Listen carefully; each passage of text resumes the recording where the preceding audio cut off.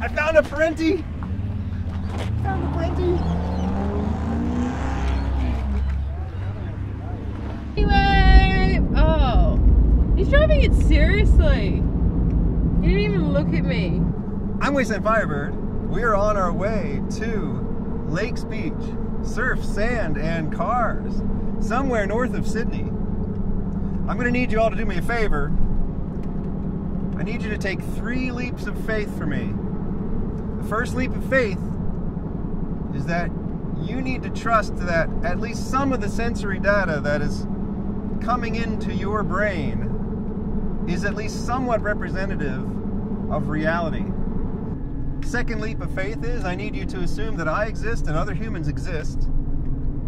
And the third leap of faith is I need you to assume that the laws of physics and chemistry aren't going to change from one moment to the next, at least not in any significant ways. If we make those assumptions together, we should be able to have a pretty good time today. We've never been to this show before, and it's a little bigger than I expected. I'm finding the stripes on this Camaro very appealing. I don't know if that was a factory option. I don't think it was. It looks sort of like more of a dealer option kind of stripe, but it's gorgeous.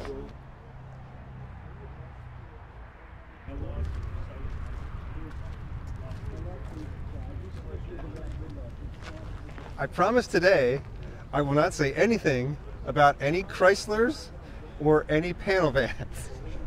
We've just had several videos about Chryslers and panel vans lately. No matter how amazing the Chrysler is, no matter how amazing the panel van is, I will not say anything.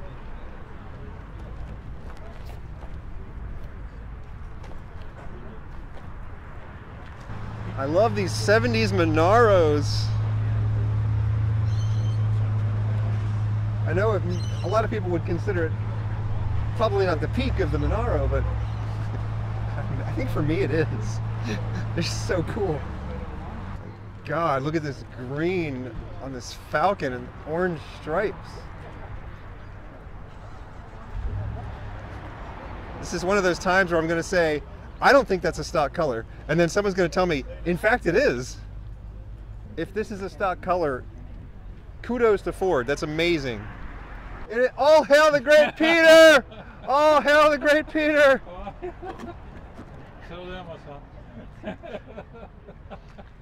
I have another Patreon patron besides Peter now. The other patron has chosen to remain anonymous. If you want me to acknowledge you, other patron, I will do so, and I will do a little 1-second video, or if you want to give me a 1-second video, we'll do it. Support the channel. But for now, Peter is the one wholly official acknowledged patron. I was kind of hoping to be on the beach, but I guess the beach is right. Yeah, just over your side. Okay, we'll check out the beach later then. Okay, and I'll say something profound on the beach. I made it for you. You made this for? Oh, Made something like oh, that's right. You were telling me that you make things. I just did it quickly on the laser for you. Oh my goodness, that's amazing. So this is like acrylic, and then it's laser. It's edged and I just painted it. I just did it quick. Okay, so it's laser cut. Laser cut and edge. And then laser etched. Yeah. And then So I like just painted it in. different strength of laser beams. Yeah. So like if a really strong beam would cut, Yep. and then a weaker beam would Beam, etch. just like a printer, almost. Yeah, it just fires when it needs to, and then yeah, you can go. The more power you go, the deeper you go. Leave the paper on while you edge it, and then just paint it. And So then there's peel the paper off. so there's paper on here initially, and then the laser etches through the paper. That's right. Okay, so then it lets you paint the etched part. And then just peel the paper off. And then Yeah, that's super cool. You know what I think we should do though? Stick it on the hood of the Jimny. Yeah, sorry guys, it's my favorite Ford Falcon. You're thinking it's because he doesn't know. Well, I know what it looks like, I can tell you that. It's my favorite Falcon.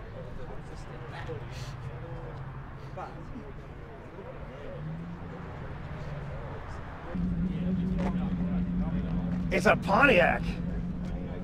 We learned about these a couple weeks ago. So it's a Pontiac, but it has Holden wheels on it. Has a Holden badge on the back. There were some Pontiacs that came from the factory, badged as Pontiacs, and sold in Australia.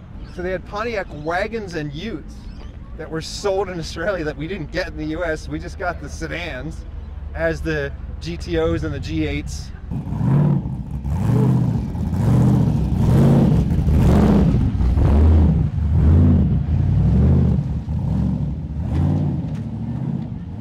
Matt Skelly thought that I would have no comment on the massive motor that was packed inside this Mercedes sedan that drove by. Matt Skelly, when I see a Mercedes sedan drive by with a massive motor that is so loud I have to plug my ears, I may have a comment, just so you know in the future. My comment on that sedan is, I actually have no comment. I don't know what to say. You're right, Matt Skelly, I have no comment, but I wanted to tell the camera that I have no comment.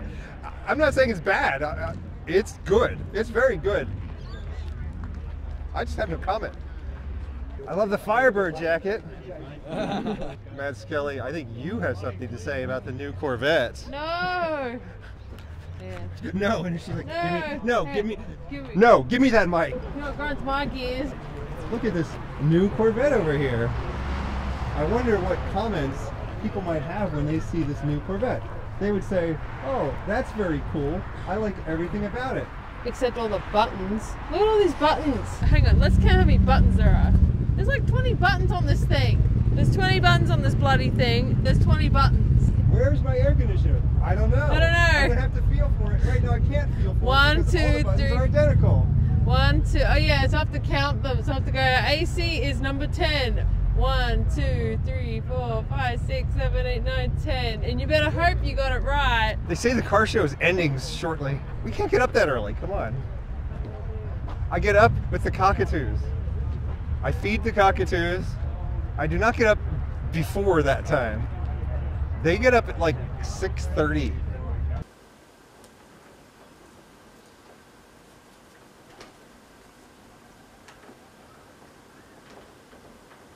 No vans. I will not speak of vans. Cut. Would you look at the paint job on this car whose name shall not be spoken? Oh my goodness, it's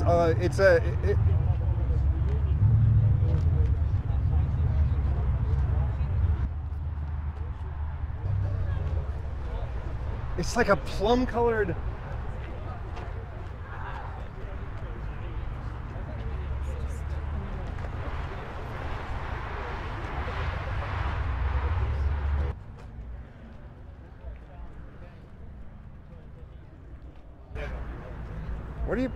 What are you shooting that for, Matt? Is it Matt? What are you shooting, Matt Skelly? Yeah. What is this? I don't know. It's a Holden Captiva Active. It has some sort of a banner on it. I guess that's a good. It's 2017. This would have been the end of Holden, pretty much. Maybe it's the last Holden ever manufactured. We love you, Holden, and we love you, meat pies and kangaroos and football. That's another good one. It's a motorbike that seats 3, possibly 4. And I think some people who are not into cars or bikes might not realize this, but these are made out of Volkswagen Beetles. Take a Volkswagen Beetle and then you chop off the front of it and you stick a motorbike front on the front of it.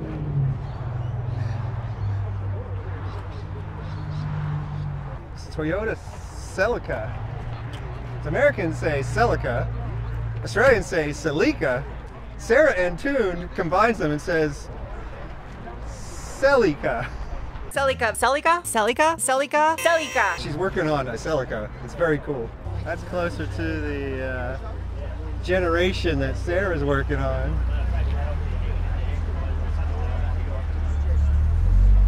So I'm willing to tell you what YouTube channels I watch. I watch regular car reviews. I watch Sarah Antoon. I watch Mighty Car Mods. I watch Jay Leno's Garage. You might be wondering, who do they watch? Well, they watch me, of course. Regular car reviews. I told him about my channel because he is planning a trip to Australia. And I said, you want to stay with me, whatever, cool. I got a little YouTube channel myself, you know. I think he checked out my channel because in one of his recent videos, he addressed my 2-word philosophy. I'm Wasteland Firebird, reminding you to create value. And whatever value we have, we create it. It wasn't bestowed upon us from on high. We're creating the value for the GR Corolla. I think he got that from me. I see you, Mr. Regular. If you're watching me, yeah, I know, right? If you ever see me at a car show, do what that guy did.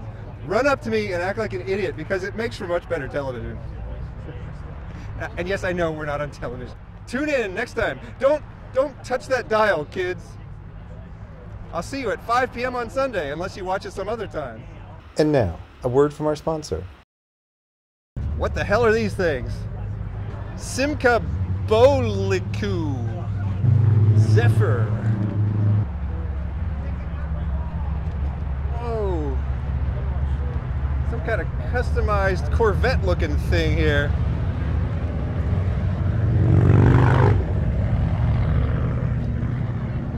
Holden Perentti. No, this is not a Corvette.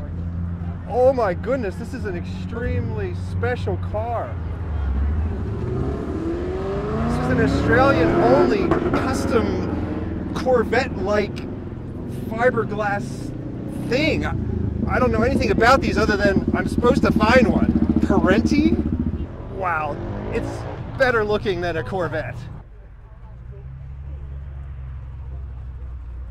Have you ever seen one of those things before, mate? No, I'm excited. I don't know much about them though. I'm a Holden person. I've had Holdens in my life. I've never seen one of them ever. This is like the Australian Corvette. It's not a Corvette, but it looks like one. It's been a Holden. I never bought this body show. They're made in Melbourne. They only made a few of them. Super rare car. They got one of them in Fury Road. Americans are watching Fury Road like, cool Corvette. It's like, you're not paying enough attention.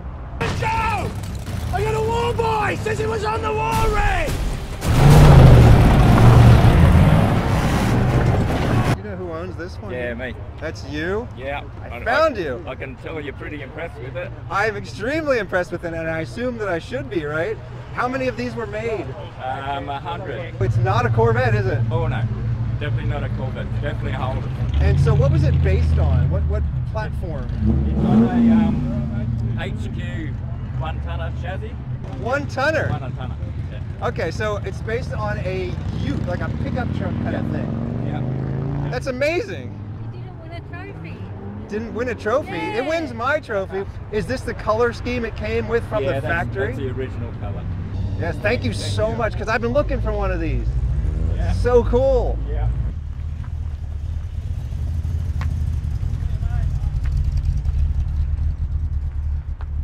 Oh my goodness, look at this thing. Wait, is that a van? I'm not allowed to. Oh, okay. I'm not gonna say anything.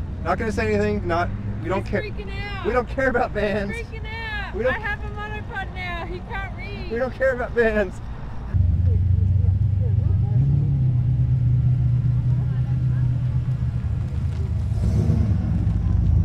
Holden Statesman Caprice. Now I say that emissions controls were not as a serious concern in Australia as they were in the US in the mid to late 70s, 80s, which is true, but they were still a concern.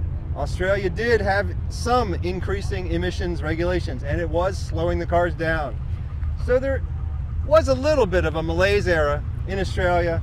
It just wasn't as bad as it was in the United States. But in the malaise era, they got away from performance, and the only thing they could offer to distinguish themselves was some sort of luxury. So they put either leather or fake leather seats in, and they put like a hood ornament on the hood, and sometimes there would be like some chrome details and stuff. And it gave you sort of this 70s luxury, which maybe wasn't that luxurious. The car would drive like a boat. And so we went from having muscle cars to having these luxury boats. And you can see a little bit of that going on here. Australia did have a little bit of the luxury boat aesthetic, but the big Luxo barges that you see in the US from the late 70s, that was because you couldn't make performance cars anymore, so they just didn't know what else to do. Nissan Silvia Spec S.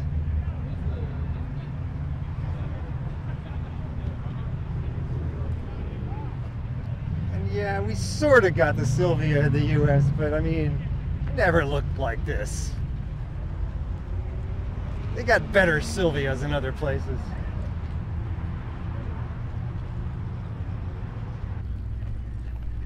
This means roll camera. If you see me doing this, it means roll camera, Mad Skilly. Roll camera! There's a Honda City over here. You could get these with a little scooter in the back. One of those Moto Campo briefcase scooters. Honda City Turbo.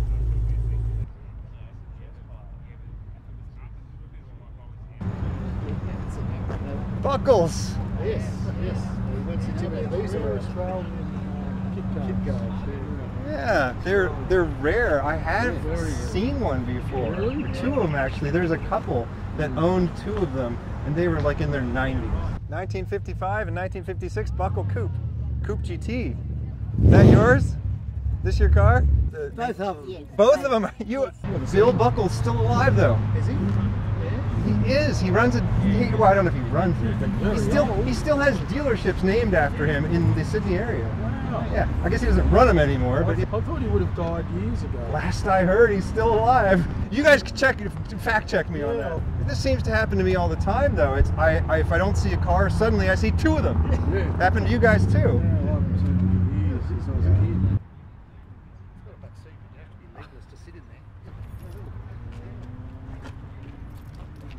Never seen one in the flesh. Yes.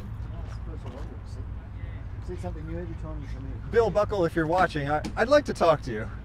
Let's do an interview. Give me a call. Bill Buckle passed away the week before last. We love you, Bill Buckle. We miss you already. Thank you for what you gave to this world.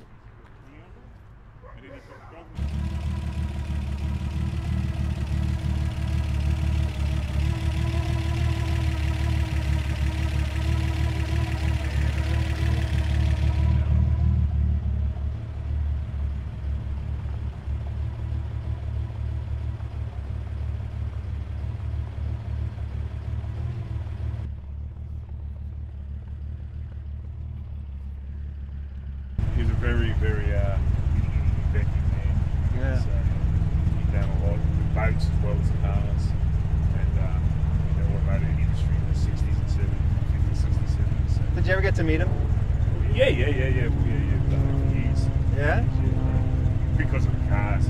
He got an interest back in his cars and then later part of life. So we were quite involved. We get together a couple of times a year and things like that. So.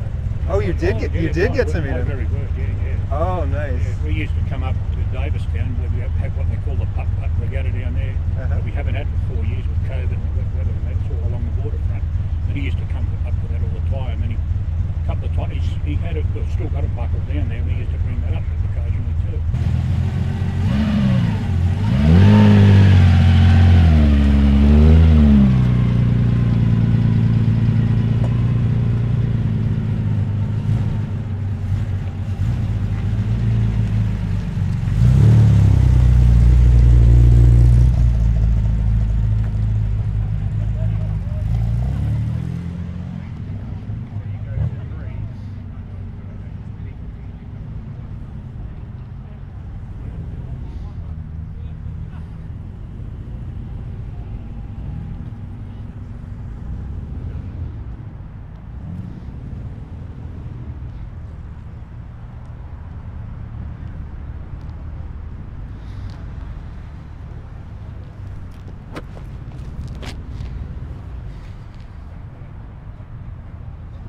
There never was, and there never will be another century like the 20th.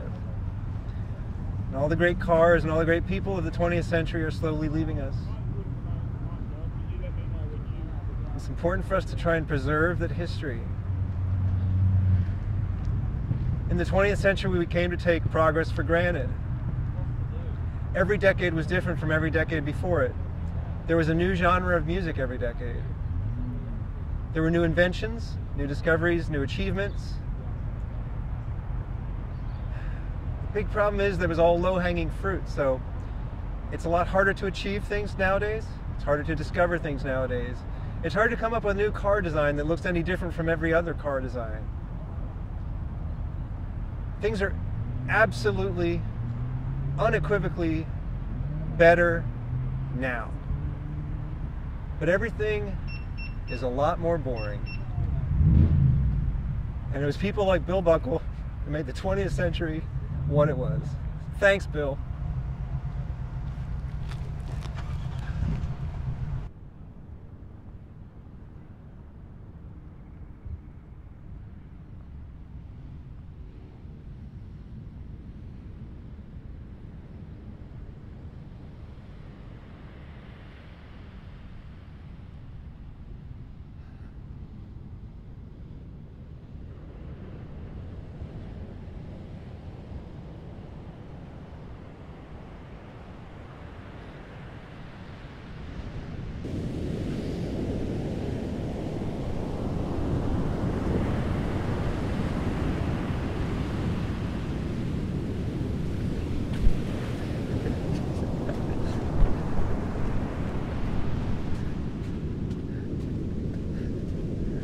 This video is for you, Bill.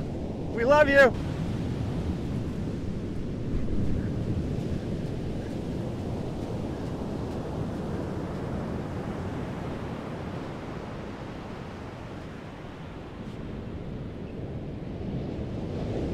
The first car video I did on this channel, it went viral on Reddit. People on Reddit said, it seems like this guy has a high base level of happiness. I didn't really like that way of putting it. They act like I was just born this way. It takes work to be happy. I've been depressed, I've been anxious. Not anymore. Sure, maybe some people got some chemistry. They got to deal with that chemistry. Maybe they take some pills. If you've got to do that, that's fine. That's not what I do, though. First thing you got to do is you got to figure out what you believe. You got to figure out what matters. You have to have a coherent philosophy of life. And if you got the right philosophy, happiness just comes naturally.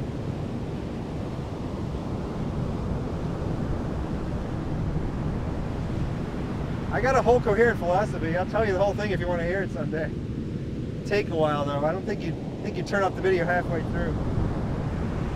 I'll just give you little bits here and there.